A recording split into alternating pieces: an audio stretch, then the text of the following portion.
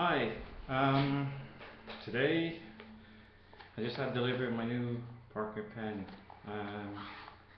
What's interesting with these is when you take it out of the box, well, you'll find when you open it that you may go, where is the pen? Because there's nothing on the outside of the box that actually tells you that there's nothing actually wrong with it, because if you go inside the box itself, lift this one up, you'll find firstly that the instructions are hidden away in there, but also the ink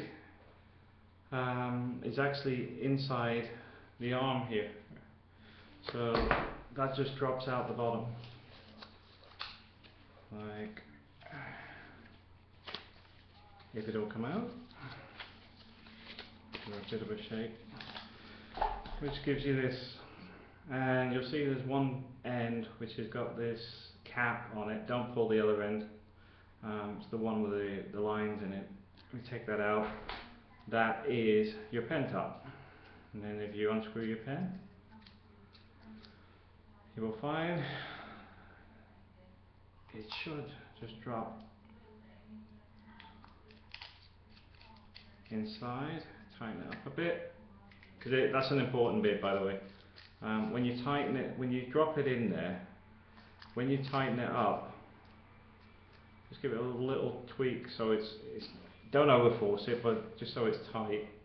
Then if you pull the top, you now have your pen. The reason I did that was when mine turned up, I was a bit confused on where the rest of it was. I wasn't sure if I'd ordered the wrong thing, but that's why it's all hidden away underneath. Nice pen. And the funny thing is, my other one, because I do have several Parker pens,